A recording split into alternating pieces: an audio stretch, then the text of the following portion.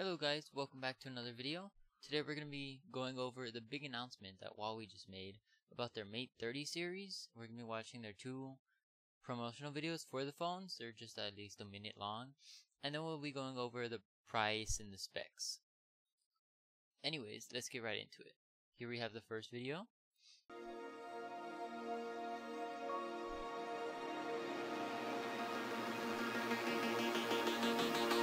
So they have that waterfall display like I talked about before in the previous video.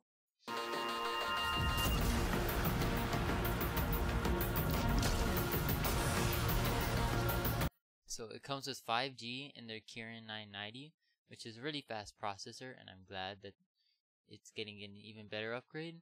You saw a quad camera array in that like circle glowing thingy. It's not the best design in my opinion. I think it looks really out there, but some people will prefer it.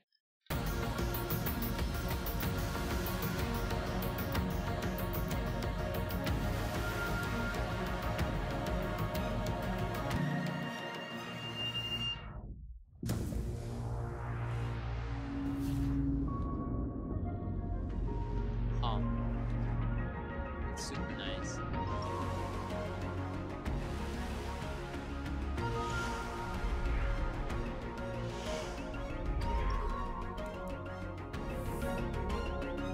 There's no buttons on it. They're all side.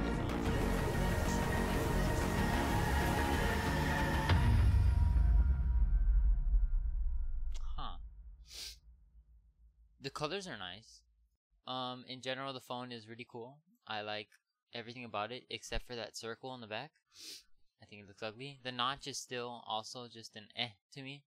I mean, it's not like they could do much, but the cameras are beast. So I'm happy to see their like actual results of the camera, like the sample photos they take. But if you saw that video, it was probably highly edited. But that video was super crisp and clean, and I loved it. The slow motion and stuff, amazing. Good job, Huawei. Now for their Porsche design for their Mate 30 RS.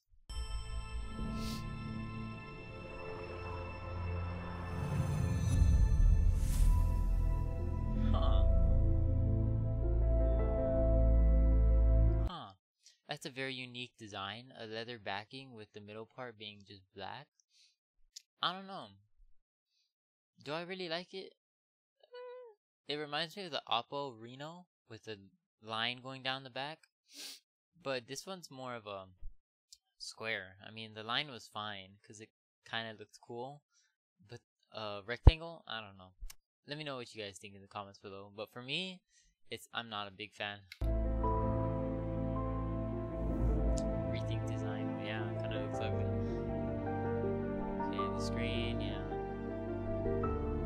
The leather is a nice finish.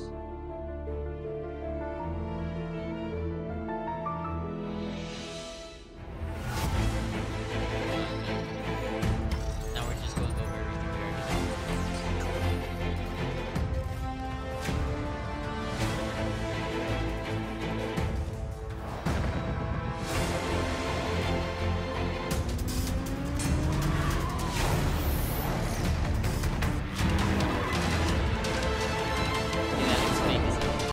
That looks really fake. Wait a minute, let's go back to that. Look at that. That looks so fake. You can't tell me that's real. That's so fake. What? What are you doing faking your ads, Huawei? Come on. That looks like a cartoon car.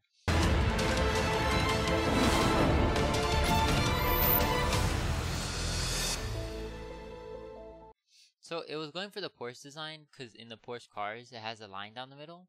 I didn't know that until now. Kind of dumb. Sorry. But in general, I don't really like it. I like the leather finish though. The leather finish is way nicer than a glass back. So I would prefer that red one. That red one looks super clean. When it comes to the leather, I'm not talking about the rectangle in the middle. Still gonna have to grow on me. I don't really like where they have the flash too. I think it's way off to the side and it won't be that good. I mean, most Android flashes aren't really up there with iPhone's True Tone flash. So I wonder, like, is it even gonna be good? It's all the way off in the corner. It seems weird to me. Anyways, now we're just gonna go over the specs and just like what the phone has. So the display is 6.53 inches, 1176 by 2040, which is really nice resolution. The processor is the Kirin 990, which is also having 5G support if you get the 5G version. The front camera is 32 megapixels, which is really crisp and nice. Now, the rear cameras are where I'm really excited for. The main camera is 40 megapixels, but also the ultra wide camera is 40 megapixels as well. That's crazy. I can't wait to see how crisp and clean these ultra wide photos are. I hope it has a good field of view that takes advantage of those 40 megapixels. The 2x zoom, or the telephoto camera, I don't know if it's 2x zoom or if it's 3x, but the telephoto camera is kind of lacking. But I mean, I guess it's 8 megapixels. I would have hoped for 12 at least, but it is what it is. You get 8 gigabytes of RAM, which is more than enough already. I like how the base storage is 128 gigabytes, which is really nice. And the battery capacity is 4,500 milliamps, which is really nice. It's running Android 10, but if you guys heard, it won't have Google because of all the controversy that's happening in America right now with the Trump administration. So it's kind of sad that it won't have Google support, but the phone in general is still ahead of most of the competition in many aspects, and it's really nice to see how far they've come from their old devices. I think this phone is gonna be really good. I really like it. It's gonna be sad that you can't get it in America because they're banned for whatever reason, but still, in general, I would love to have my hands on this phone. Sadly, I probably won't be able to do that unless I moved. But we can just look at it from afar and just like admire it and be like, yes, this is a beautiful phone. Anyways, that's pretty much it. The Huawei Mate 30 series looks really nice, clean.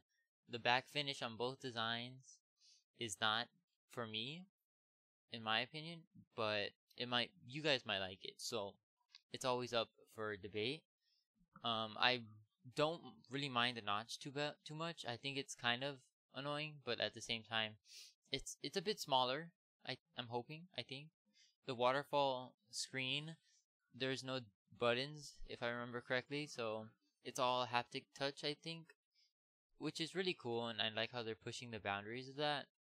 Still not a big fan of waterfall screens. I mean, to me, it's kind of useless, but you know, future, right? It's gonna become the norm, so we all have to get used to it. Anyways, that's pretty much it for me. Let me know what you guys think about the Huawei Mate series. If you guys like the design, what do you think about the cameras? Are you excited? Or if you're gonna buy it, in the comments below. If you enjoyed the video, make sure to hit that like button. And if you want to see more content like this in the future, make sure to subscribe, because I'll definitely be uploading more frequently as the days come by. Every time a news article comes out that I'm interested in, I'll make a video on it and you guys will be updated. Well, that's all from me. I'll see you guys in the next video. Peace.